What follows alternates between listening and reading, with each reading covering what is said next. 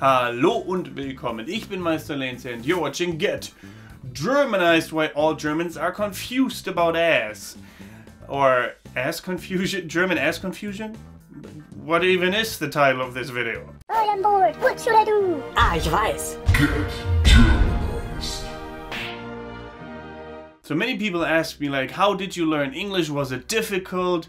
Oh, English is so easy. I bet it was a breeze. It wasn't hard at all. But then I say, well, it was until I stumbled upon ass. And ass has its difficulties in more than one way. And I think many Germans, when they come across a versatile word just as ass, will be confused about it at first. Because apparently, just as in German, there are many words that have different meanings, and one of them is ass. And the first use of ass is to describe your butt. That you can't see it, it's marvelous, but to describe the butt, ass, the ass, a noun. And then there is the word kick ass.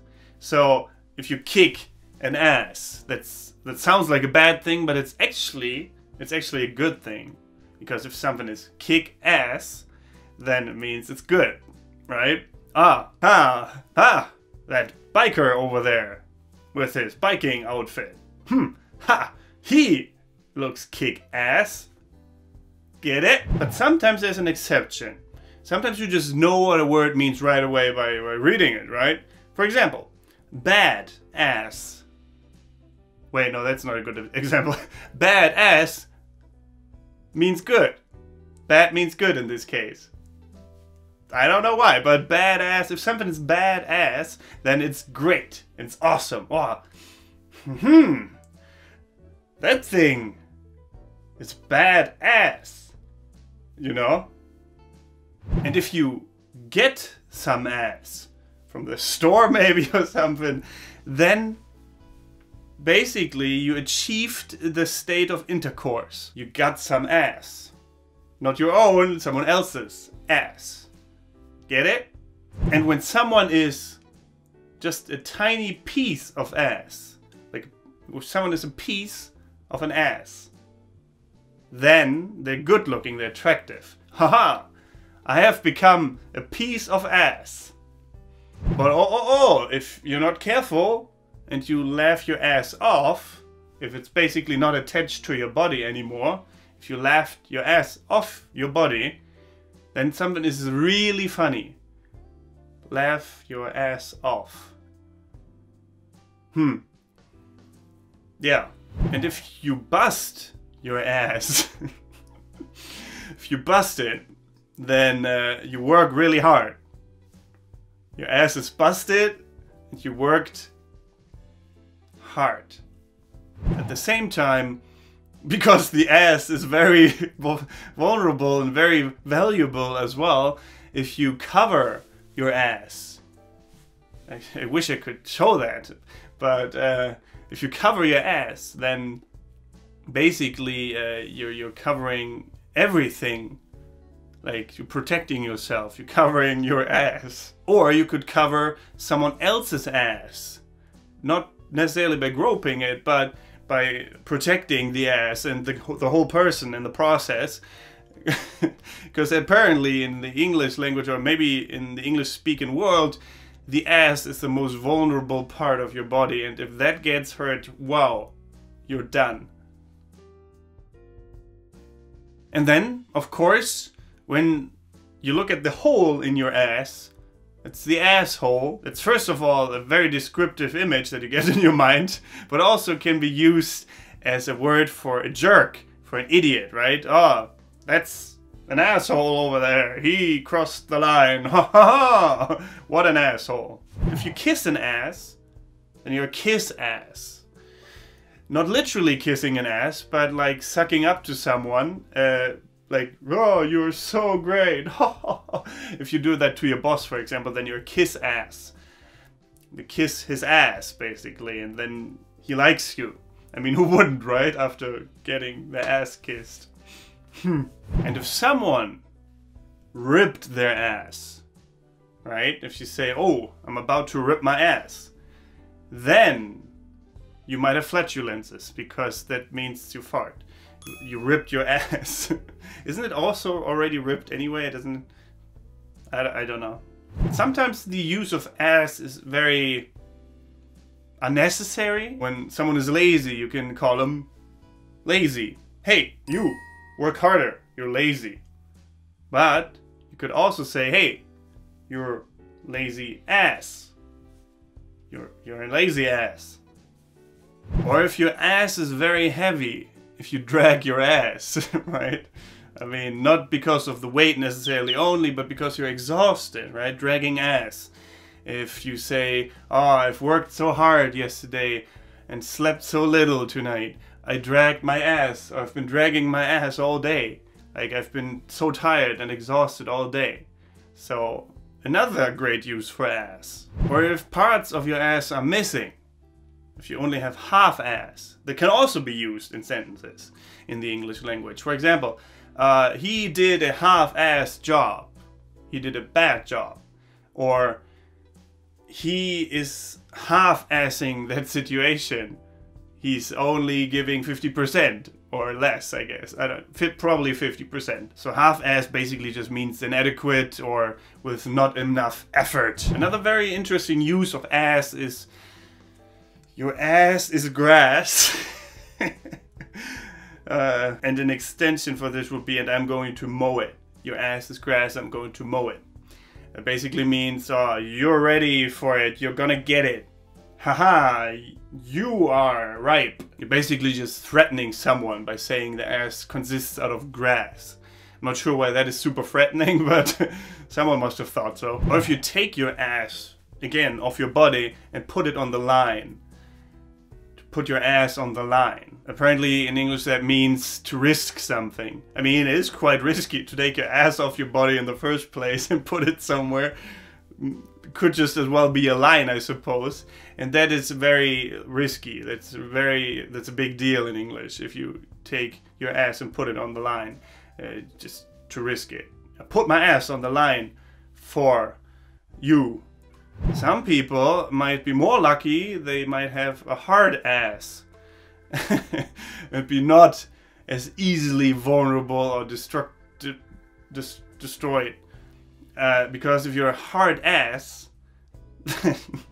then you're more... you're very strict and stringent. Hard ass.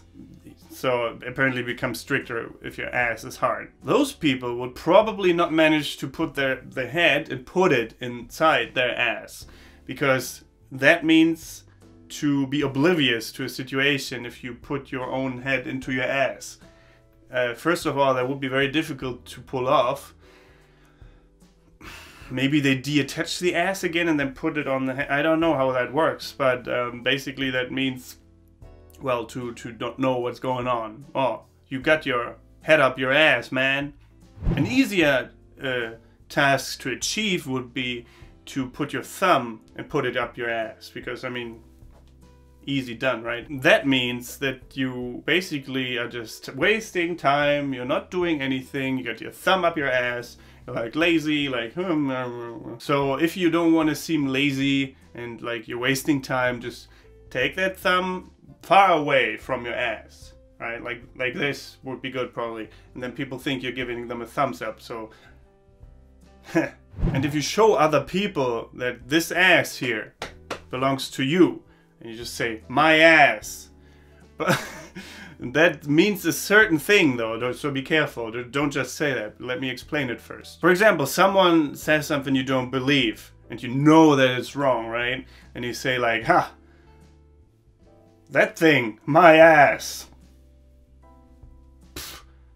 Ha! Another use of ass is when you have it in a can, when you have your ass canned, right? Oh, that's actually, I just not invented, but I just remembered that that is also an expression. Have your ass canned, right? That you're being fired.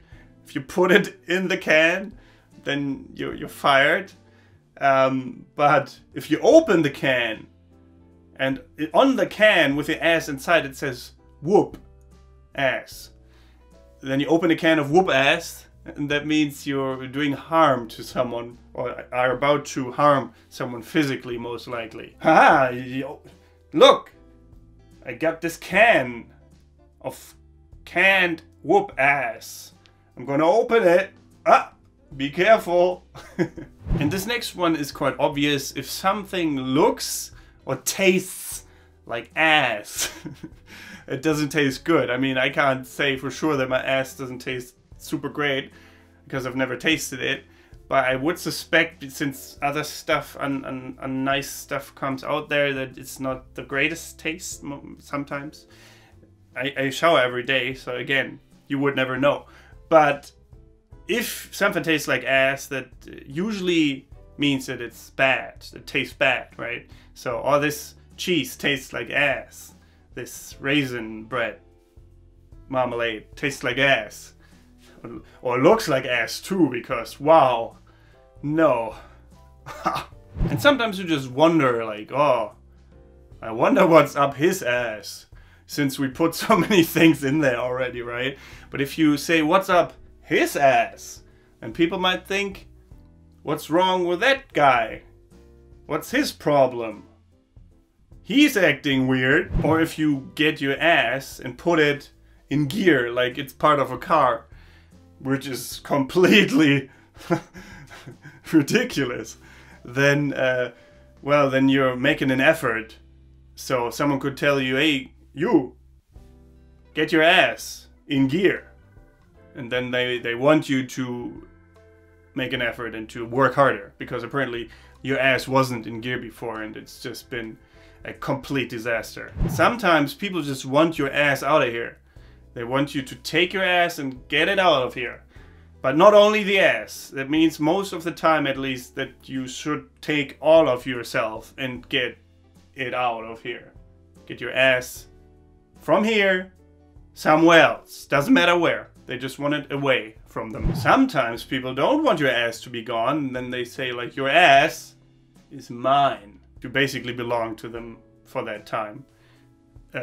Not sure when you get your ass back, but for the first little while, that ass, well, your ass is theirs. Can't help it. And sometimes people have very bad habits, and they might blow smoke up your ass. Not sure how they like do that when you have your pants on and everything. Maybe it's some kind of kinky thing, I don't know. But when they blow smoke up your ass, and basically, you know, they just talk nonsense and lie to you. They blow smoke up your ass. You don't know anything anymore after that. Like, whoa, what is this? I think there might be something up my butt, and it's not a good thing. It's smoke ass smoke. And if you don't have it, you can't give it, right? Like an ass. That makes sense. But also, for some reason, some people think it's okay or normal to have the ass of a rat. But they don't want to give it to anyone. So they say, I don't give a rat's ass. So basically, they don't care. Because apparently, if you give a rat's ass to someone, then you care about something. Weird. This might be confusing to you as a German or just non-English speaker, right? These words, ass, ha, who would have thought? So many meanings. So I say move your ass, get that thumb out of your ass and put it on my video, right? And get your ass in gear and subscribe to my channel. You lazy ass. I'd be happy if you told me your opinion, but don't be a smart ass. Comment, but don't be a smart ass, please. And apart from that, thank you very much for watching. Don't forget to get Germanized. Goodbye and auf Wiedersehen.